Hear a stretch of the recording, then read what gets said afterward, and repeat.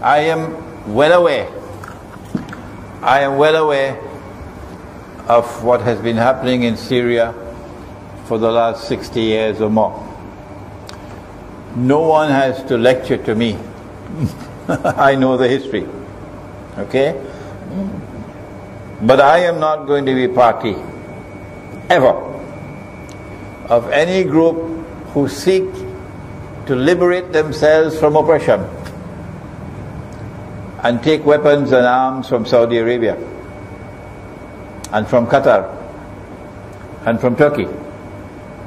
A large number of those who are now fighting Assad in Syria are paid by the Saudis and the Qataris and are trained and have been given arms to go and invade another country. May Allah grant the day will come when Saudi Arabia will be invaded in the same way. Qatar and Saudi Arabia are Zionist countries. Oh yes. Allah says in the Quran, وَمَنْ يَتَوَلَّهُمْ مِنْكُمْ فَإِنَّهُ مِنْهُمْ. If you turn to them with friendship and alliance, you belong to them, says Allah, not to us, the Judeo-Christian alliance, the Zionist alliance. If there are in Syria those who are not connected whatsoever with the Saudis and with Qatar and with Turkey and with the Zionists, okay? Where are you getting your weapons? Oh, we're taking it from the Syrian army. Very convenient answer. Very convenient answer. Even if you have your own weapons, you do not launch your struggle at this time to liberate yourself. This is the wrong time. Because you're going to be used as guinea pigs. Whatever success you achieve will be beneficial to them. So you're acting very foolishly to use this moment, the second Arab Spring, to get rid of Assad. Choose a different time, not a time when Saudi Arabia and Qatar and the Zionists are sending men into Turkey, armed with weapons and financed by them and trained by them. Choose another time, not this time. Okay? So I know about oppression. It's not just in Syria, of course. There's more oppression in Saudi Arabia.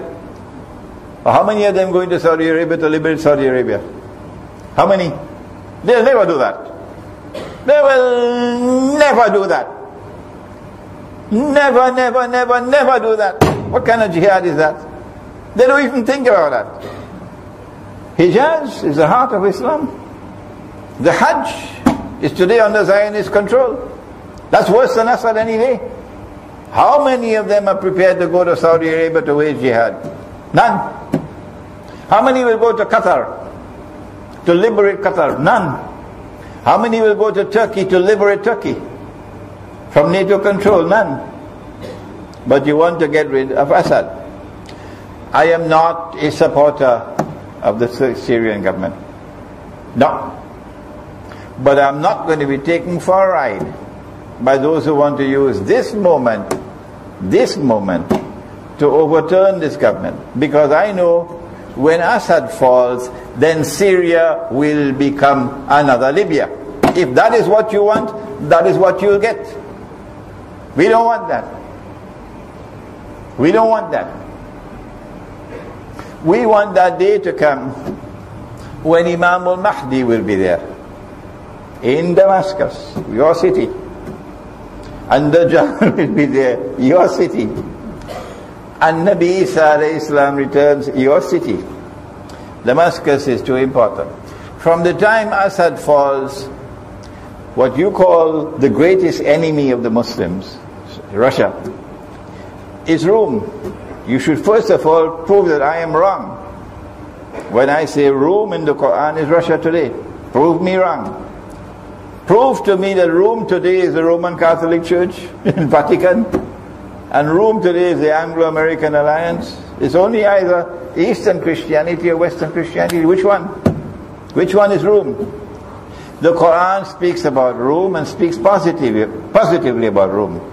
And Nabi Muhammad alayhi salatu wasalam said we'll make an alliance with Rome. And guess who's made alliance already? Iran. Iran has already made an alliance with Rome. So those who want to consider Russia as their greatest enemy of the Sunni Muslims, go ahead. We are not a part of that. We've done enough to tell you that Russia is now changing and returning to Christianity. How else can we explain the State University of Moscow reaching out to me to invite me to come to Moscow when I'm preaching Islam, if there's so much hatred for Islam? Any other questions?